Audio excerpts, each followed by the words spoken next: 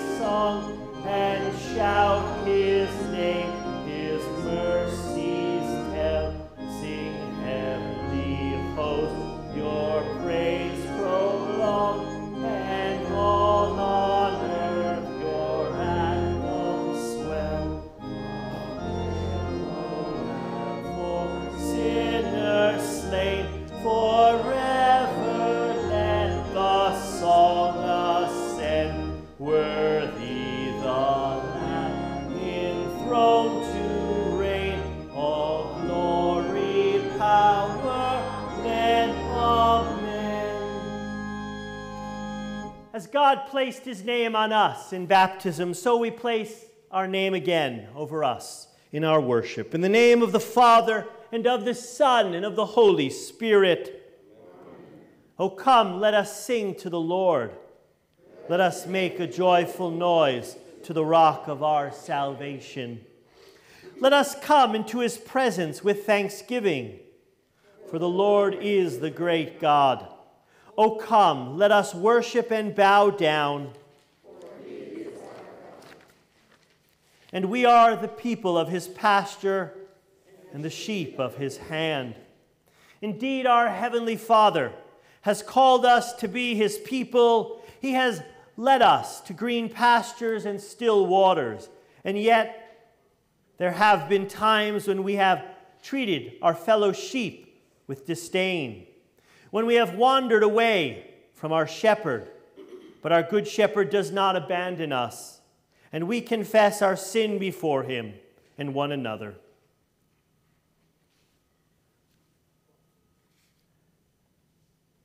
Heavenly Father, we confess that we have wandered away from you. We confess that we have acted shamefully toward our brothers and sisters in Christ. We have sinned in thoughts, words, and actions. We have failed by our inactivity. Forgive us, renew us, and lead us, O Lord, that we might follow you to the green pastures and still waters of everlasting life. Our Heavenly Father has heard your confession and sent his only Son, Jesus, to be our good shepherd. Jesus searches for each one of his sheep. He brings back those who have strayed. He binds up the injured. He even lays down his life for the sheep. By Christ's death and resurrection, God forgives you all your sins. As a called and ordained servant of Christ and by his authority, I therefore forgive you all of your sins. In the name of the Father, and of the Son, and of the Holy Spirit. Amen. We are sought by our shepherd. We are forgiven in Christ. Please be seated. One of the things I like to do is a children's sermon, but just because we can't come up, we'll invite children to come up at another time. But if you were to go backpacking or hiking, you would know that there are several things that you need to do. One is you need to pack things, right? Whether the weather is cold or hot, you need to pack accordingly, clothes-wise. You also need to pack food as well, too, especially if you're going to go hiking overnight. When you go backpacking, one of these things doesn't work, does it? No, they don't. But we talk about backpacking and we talk about walking, but you know, we may want to consider when we talk about our life in following Jesus as a walk. Scripture refers to that in regards to walking with Jesus. And it's important for us that when we follow Jesus, we recognize that he is the one who is leading us. That's sometimes difficult, isn't it? Especially when we talk about the theme in our opening confession and absolution about being sheep and a shepherd. We are God's people, the sheep of his pasture. And I imagine there's a reason why God uses that, because sheep like to wander. And in life, we can choose our own path. The problem is that if you don't have a map and you don't know where you're going, you'll get lost. And in the process of getting lost, you'll find yourself in danger. But our Lord leads us. And so when we live our life, when we walk by faith, it requires us to see where our Lord is leading us. And so as we live in this life and we walk in this life, let us always walk close to the Good Shepherd and hear his words. And in hearing his words, he will lead us to those green pastures. Amen. Today we invite you to read along with our scripture lessons found in our bulletin. Picking up this theme of the Shepherd King, we hear again the Old Testament prophet speak about the shepherd that God will provide. And we hear these words from Ezekiel 34. For thus says the Lord God, behold, I myself will search for my sheep, and I will seek them out. As a shepherd seeks out his flock when he is among the sheep that have been scattered, so will I seek out my sheep, and I will rescue them from all the places where they go and have been scattered on a day of clouds and thick darkness. And I will bring them out from the peoples and gather them from the countries, and will bring them into their own land. And I will feed them on the mountains of Israel, by the ravines, and in all the inhabited places of the country. I will feed them with good pasture, and on the mountain heights of Israel shall be their gazing land. There they shall lie down in good grazing land, and on rich pasture they shall feed on the mountains of Israel. I myself will be the shepherd of my sheep, And I myself will make them lie down, declares the Lord God. And I will seek the lost, and I will bring back the strayed, and I will bind up the injured. And I will strengthen the weak sheep and the fat, and the strong I will destroy, and I will feed them in justice. As for you, my flock, thus says the Lord God, behold, I judge between sheep and sheep, between rams and male goats. Is it not enough for you to feed on the good pasture, that you must tread down with your feet the rest of your pasture and drink of clean water, that you must muddy the rest of the water with your feet? And must my sheep eat what have been trodden with your feet, and drink what you have muddied with your feet? Therefore thus says the Lord God to them, behold, I myself will judge between the fat sheep and the lean sheep, because you push with side and shoulder, and thrust at all the weak with your horns, till you have scattered them abroad. I will rescue my flock. They shall no longer be a prey. I will judge between sheep and sheep, and I will set up over them one shepherd, my servant David. And he shall feed them, and be their shepherd. And I, the Lord, will be their God, and my servant David shall be prince among them. I am the Lord, and I have spoken. This is the word of the Lord. Our second reading for today comes from 1 Corinthians chapter 15. But in fact, Christ has been raised from the dead, the first fruits of those who have fallen asleep. For as by a man came death, by a man has come also the resurrection of the dead. For as in Adam all die, so also in Christ shall all come made alive, but each in his own order. Christ the firstborn, then at his coming those who belong to Christ. Then comes the end, when he delivers the kingdom of God to God the Father, after destroying every rule and every authority and power. For he must reign until he has put all his enemies under his feet. The last enemy to be destroyed is death. For God has put all things in subjection under his feet. But when it says all things are put in subjection, it is plain that he is accepted who put all things in subjection under him. When all things are subjected to him, then the Son himself will also be subjected to him, who put all things in subjection under him, that God may be in all in all. This is the word of the Lord. Please rise for the reading of the Holy Gospel. We sing the Alleluia. Alleluia.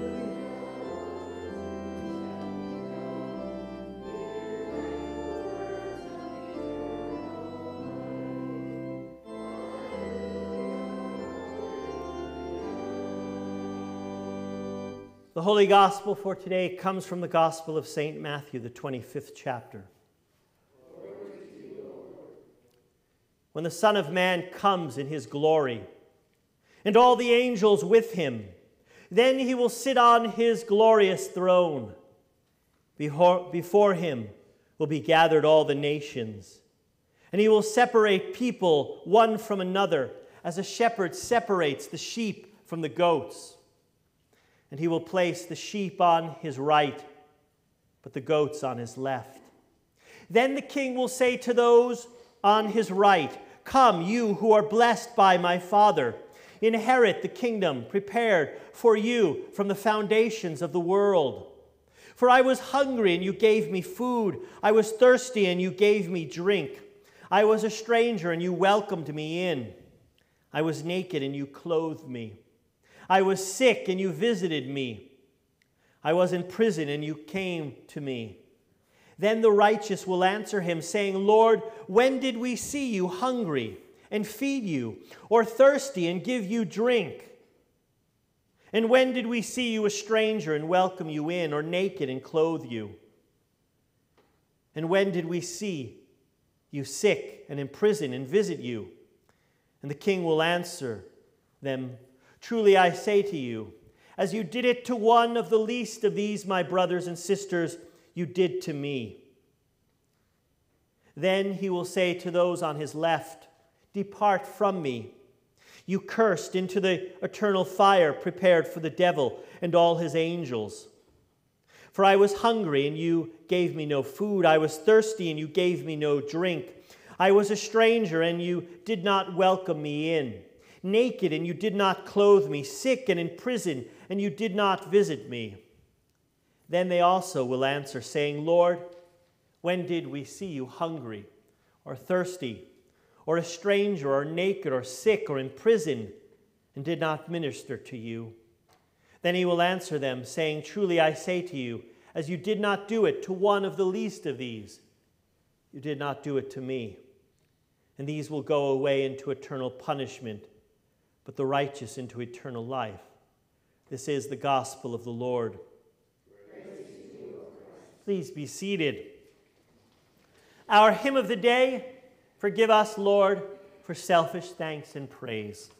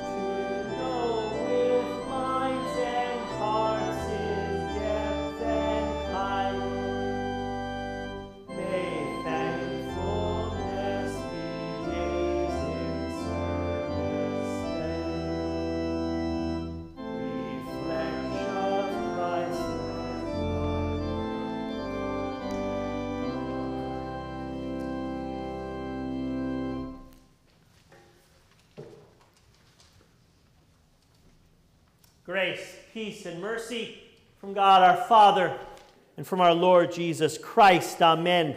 If you turn with me to our gospel lesson there for a moment, and we're looking at those words here that Jesus says in verse 40. "And the king will answer, 'Truly I say to you, as you did it to one of the least of these, my brothers and sisters, you did to me.'"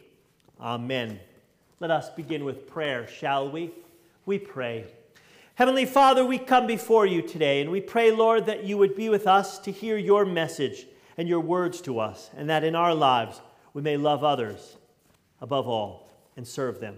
We ask all this in your name. Amen. The famous Russian author and writer Leo Tolstoy wrote a famous work about an old shoemaker named Martin. Martin was an older gentleman, and one day while he was reading his Bible in the evening light, he fell asleep. And he was startled by a voice that said to him, "Martin, Martin, I'm coming to visit you tomorrow." Well, he woke up with excitement, and he thought, this is Jesus speaking to me, and so Jesus will come to visit me. And so in the morning, he woke up, and he went to work. As he got to his shop there, he saw this figure in rags, and he thought, maybe this is Jesus. And as he put his hand on the shoulder of the man turned around, and he recognized him as the old veteran who begged on the corner. One-legged, he needed his shoe repaired. And so Martin fixed his shoe and gave him some food and set him on his way.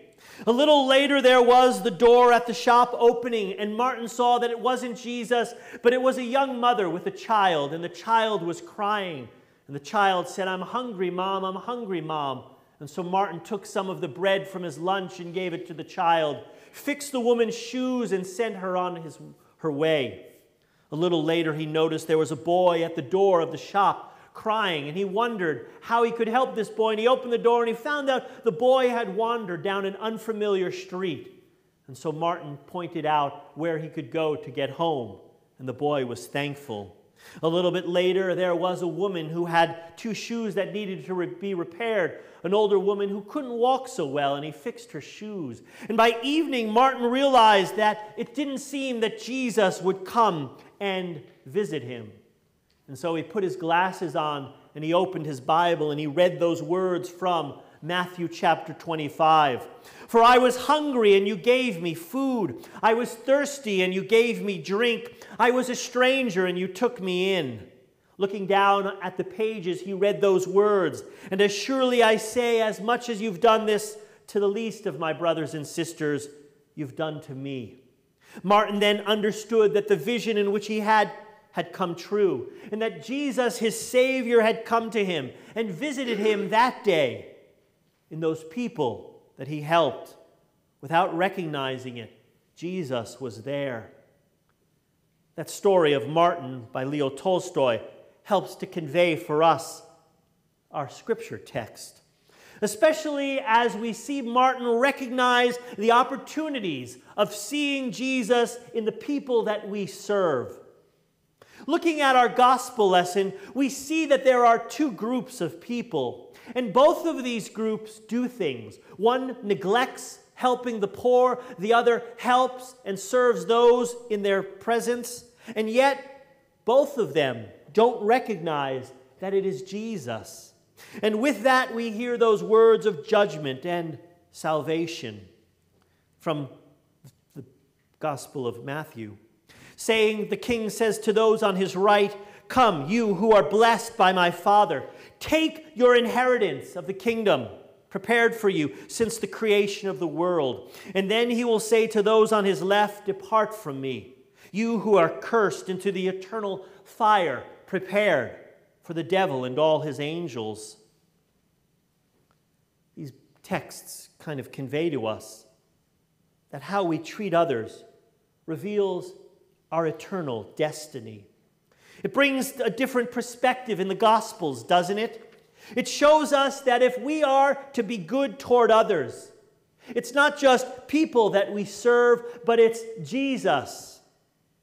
Both of these groups in our Gospel text didn't see Jesus in the poor and those they helped, the imprisoned and the naked, but yet Jesus was present there for them. One group to judgment, one to salvation. There's something to observe as we read this text. And it might seem to be saying in our gospel text that good works will determine if you're saved or not.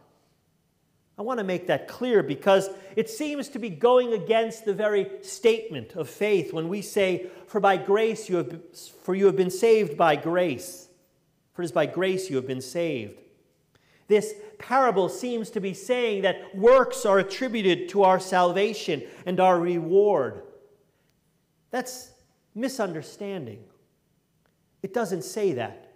How then are we to understand good works and God's grace? Let me read to you those familiar and famous words from Paul's letter to the Ephesians and listen to how he speaks about good works. For it is by grace that you have been saved through faith. And this is not from yourselves, it is a gift of God, not by works, so that no one can boast. For we are God's workmen, handiwork, created in Christ Jesus to do good works, which God prepared in advance for us to do. Do you see how good works are presented here by Paul?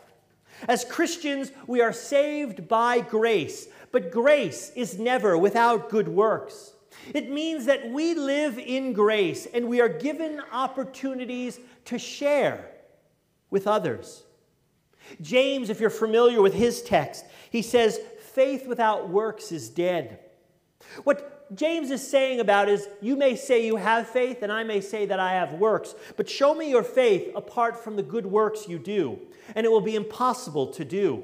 You see, as Christians, faith is never apart from the good that we do. The good that we do is because we have been saved by grace. And in turn, we do it to Jesus. In other words, we do good for people because we are God's children. We are saved by grace, and then in turn, it causes us to do good toward others. You see, how we treat others really reveals our eternal destiny, but it also reveals to us the relationship that we have with Jesus. Notice in the scripture text, for I was hungry and you gave me something to eat. I was thirsty and you gave me something to drink. I was a stranger and you invited me in. I needed clothes and you clothed me. I was sick and you looked after me. I was in prison and you came to visit me. So here's a test. When you see another person in need, do you treat them as if they were Jesus? Some may argue that this parable is really geared toward Jewish people, that Jesus isn't talking about strangers outside the family of faith. But I don't think that's true. I think really this text is speaking about what God wants for the kingdom of heaven and the reign of Christ in our life and what it will mean toward eternity. You see, if we listen to Jesus' words there in the Sermon on the Mount, what does he say about our enemies? He says, love those who persecute you. Again, as well too, you may remember the parable of the Good Samaritan, about the man who is robbed and yet two religious people walk by and yet a Samaritan comes and brings him and takes care of him. That parable actually is in the context of a discussion that Jesus has with a lawyer. And the lawyer wants to make sure that he fulfills all of the commandments rightly. And for him, his world is really that of a small center of Jewish life, and that's how he sees fulfilling God's commandment. But then Jesus says, love your neighbor as yourself. And the young lawyer says, then tell me, who is my neighbor? And Jesus then tells the parable of the Good Samaritan. Samaritans were outcasts. They were people from the other side of the tracks. They were seen by Jewish people as being polluted and being far from them. They were seen as apostates. They were falsely living religion, and so the Jews wanted nothing to do with them. And Jesus then shows this lawyer that the question of who your neighbor is not one that you can get around. You can't say, I will be good to those that I love and like, and to those I do not, then I will cast them aside. See, the parable teaches us how we are to live as Christ reigns within our hearts. Just listen to his words from 1 John. We love because he first loved us. If anyone says, I love God, yet hates his sister or brother, he is a liar. I mean, listen to the impact of John's words. See, it's the content and it's the way we live that shows if we love God or not. If anyone who does not love his brother or sister whom he has seen cannot love God whom he has not seen. And he has given us this commandment: whoever loves God must also love his brother and his sister. See, it's the fruits of faith that will show if we are those that are receiving the gift of salvation versus those that are not. It will be evident in the work that we do toward others. It's important for us to hear those words, because the righteous will answer him, Lord, when did we see you hungry? When did we feed you? When did we see you thirsty or give you a drink? When did we let you in as a stranger? And Jesus then will respond, when you did this to the least of my brothers and sisters. See, it ultimately is the condition of the heart. I don't know if you realize that, but we are all selfish by nature, all enemies of God. This is exactly what Paul says in 2nd chapter of Ephesians. But we have been saved by grace. While we were dead in our trespasses, God, who is rich in mercy, was making us alive. By the grace of God are we saved. Maybe if we were to look at the parable of the Good Shepherd, we would see then the promise that Ezekiel spoke to the people through the voice of God, that God would send a shepherd David, to rule his people. That is Jesus Christ. I mean, when we wander and when we are selfish, does not the Good Shepherd call us back in his grace to live again a new life? That's what we do in worship when we confess our sins to God. God begins anew in us. There was a Sunday school teacher who wanted to reaffirm her children on what it meant to love your neighbor and even your enemies. She had asked each of her children to draw a picture of the bully that they had in their class, the people in their life they did not like. And so the children went to drawing these great pictures. She put them on the bulletin board, and then she gave them each a dart to throw at the picture of their enemy. With joy, they threw pictures at their enemies. The Sunday school teacher then went to the board, the bulletin board, and removed the picture. And behind the picture, there was Jesus. See, the intent of the heart is how we treat people is really the question of how we treat Jesus. Because if we treat others as how we would treat Jesus, then we would see how we are living. Do you consciously treat people the same way that you would treat Jesus? Or are you throwing darts at him? See, God will not forget our works, and he will show us our works at the end of time. That's something that's quite clear, but as we stay close to the Good Shepherd who reigns in our hearts, then we will find more and more that he changes and molds us to be as he wants us to be. You can't hear the gospel and not be changed. If you receive me, you receive my Father.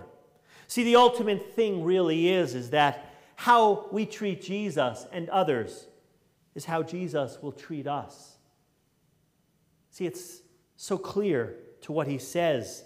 And they will go away to eternal punishment, but the righteous to eternal life. It's an incentive, a motive maybe, to look at our lives and to ask the question, are we following the voice of the Good Shepherd who leads us? Just think of these words, I am the Good Shepherd. I know my sheep, and my sheep know me. They listen to my voice, and I know them, and they will follow me. See, as children of God, we follow the voice of the Good Shepherd who speaks to us through his word and points us to eternal life and keeps us in the fold. The promise that God intended through this parable is to assure us that we are the righteous because we listen to the voice of the Good Shepherd. To those that you come across in your life, like Martin the shoemaker, May you always live in mind of the fact that they are Jesus with masks, and behind them is your Savior. May the peace of God, which passes all understanding, keep your hearts and your minds in Christ Jesus. Amen.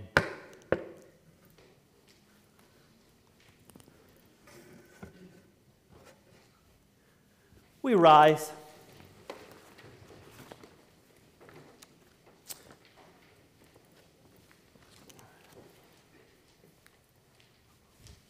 We will be skipping the creed for today, but we will be going to our prayers. In our prayers, we want to pray especially for our community. As we know, the virus is amongst us and people are recovering. We also want to pray for those that have been afflicted by it. We also want to pray for those that lead our nation. At every level of government, people are challenged, politically as well as personally, when they make decisions. And so we ask that God would give them guidance during these times of uncertainty. But also, we want to give thanks to God. I'm reminded of when I used to go to Concordia here in Austin. There is a building that was a Texas dining hall, and there was a plaque that said there, "We thank you for the gracious gifts that farmers gave during times of drought." And so college was blessed even during those times of drought. And so even when times are difficult, we must be reminded of the fact that God still provides good things for us in everything that he gives to us. So even when we face danger and hardship, he gives to us all things. And so this season of Thanksgiving, may it be an opportunity for us to look at everything he gives us. We pray. Heavenly Father, we come before you. You are the God who richly blesses us with so much, more than we could ever count or know. We thank you, Lord, for the blessings of life that you have given to us, especially as we freely come here to worship you. We pray, Lord, for the church around the earth, that you may raise up for us voices of people who call others to follow the Good Shepherd. Lord, we pray for the church as it is persecuted in places like China and Africa and in other places. We pray for Christians and pastors that are in prison just because they follow your voice. We ask that they may be bold in their profession of faith and confess you boldly. We pray, Lord, in your mercy. Father, we pray also for those that lead this nation. We are aware, Lord, that we live in a season of politics, and we pray that you would be with us to not hear voices that try to call us away. May we be faithful in the callings that you have given to us and be good citizens. We pray for leaders that they may make the right choices for the benefit of many. We pray for those that are dealing with the COVID-19 virus. We pray, Lord, also for those that have found themselves out of work and underemployed. We pray, Lord, also for those that have been blessed with much to give and share during this season. We thank you, Lord, for the blessings of daily bread, for the food we eat and the bounty that we will receive with friends and family this week. May you keep us safe as we travel here and there, and that we may always give thanks for everything you've given to us. Lord, we thank you that you bless us with good things. We pray for those listed in our bulletin that are in need of healing and strength. We pray for the Barrett family, Lord, that you would be with them and give them strength. For Al, Bob, and Kathy, be with Bob, we pray, as he is in a memory care facility. We pray for their daughter, Donna, who is dealing with cancer. We pray for Cullen as well, Lord, that you be with him as he recovers from his battle with cancer. We pray for Gilbert and Francis. We thank you, Lord, that Francis is home now. We ask that you give her strength. Be with Pam, Richard, Alton, Anne, Reggie, Larry and Evelyn, Trish, Doris, Jean, Connie, Priscilla. We pray, Lord, for Bailey Cox as well, the Kunkel family, for Donna Reinhardt, and for those that serve in our military, for Anthony Toops, for Tyler Kunkel, and for the Nimsch family. Lord, we pray for all of these things. As you bless and give to us all good things, continually may we hear your voice as you call us as our shepherd. We ask all this and pray boldly the prayer our Lord taught us together.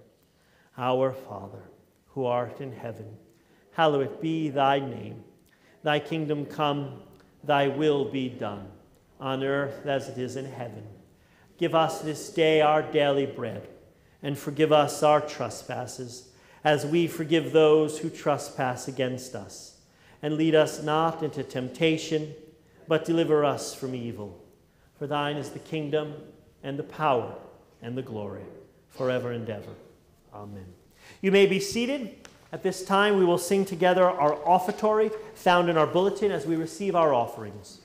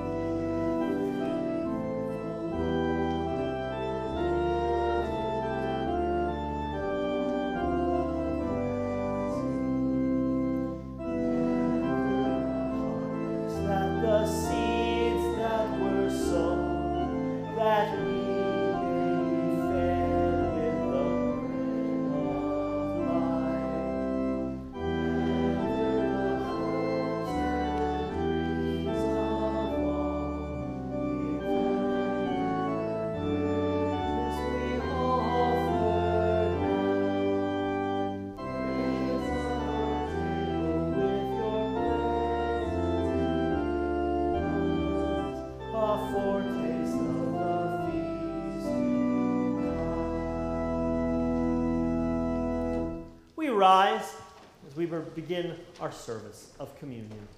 The Lord be with you. And also with you. Lift up your hearts. Let us give thanks to the Lord our God. It is right to give him thanks and praise. It is our duty and our delight at all times and in all places to give thanks to you, O Lord, Holy Father, Almighty and everlasting God, through Jesus Christ our Lord. Now do we praise you that you did send to us your only begotten Son, and that in him being found in human form, you did manifest the fullness of your glory, through whom with angels and archangels, and with all the company of heaven, we laud and magnify your glorious name, evermore praising you for your great majesty.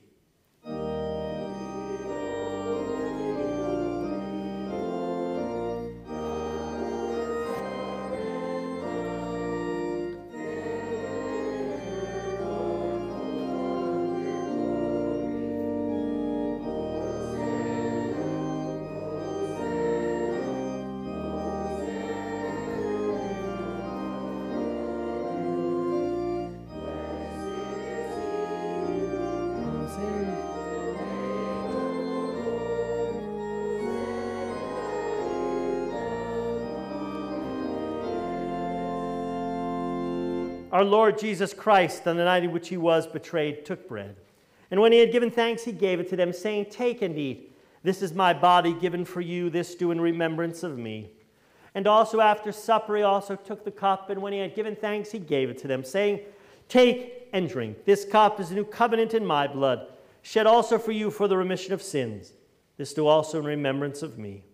As often as we eat this bread and we drink this cup, we proclaim the Lord's death until he comes.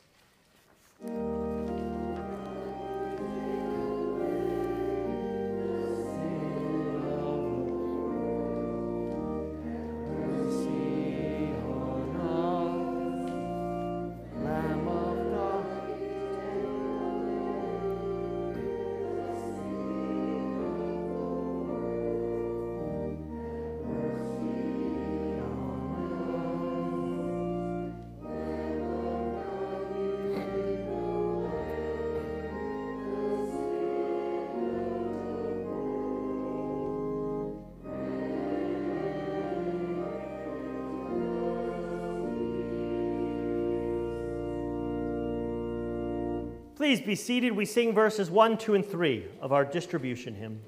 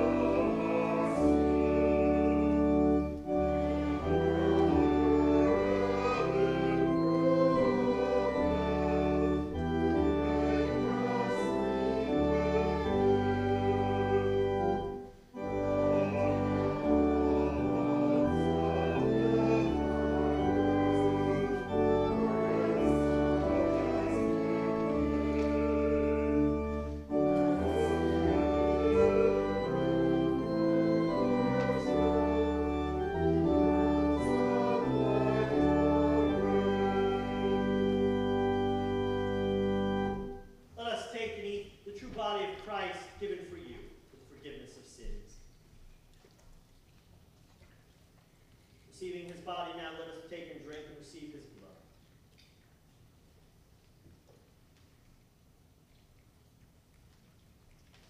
May this true body and blood of our Lord Jesus Christ keep you in the true faith to life eternal. Depart in peace. Amen. We will sing verses 4 and 5 of our distribution hymn as our utensils for communion are picked up.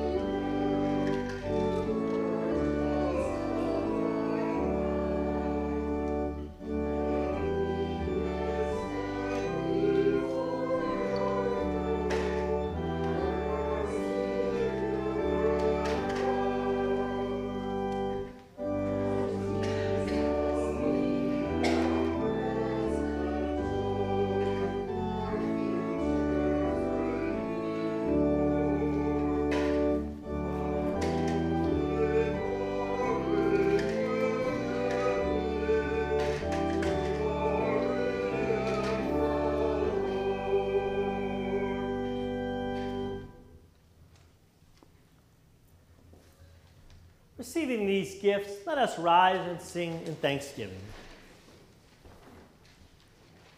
Thank the Lord and sing his praise. Tell everyone what he has done. All who seek the Lord rejoice and proudly bear his name. He recalls his promise.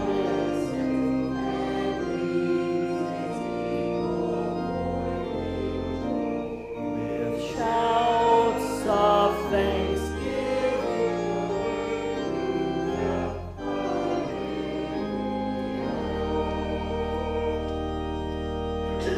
we pray.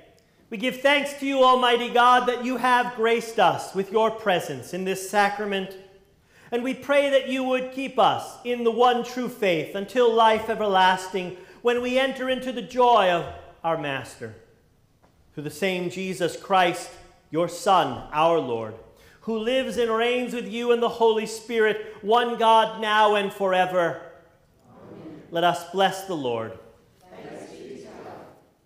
Receive these blessings as we go forth in our week. The Lord bless you and keep you.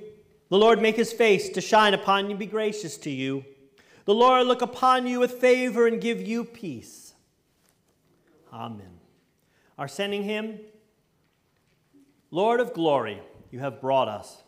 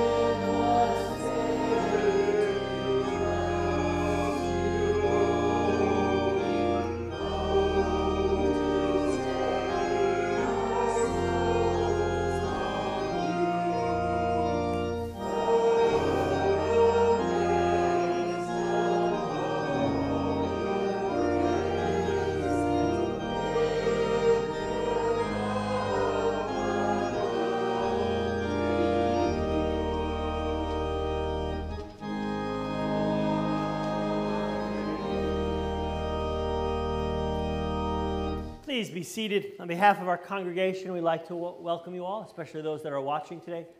Just to let you know, again, Wednesday is our Thanksgiving Eve service. We invite you to come as we begin the season of Thanksgiving this week. Also, too, we want you to be aware that we are still studying the book of Ecclesiastes. And so one of the ways we've been looking at the book of Ecclesiastes is to look at life backwards.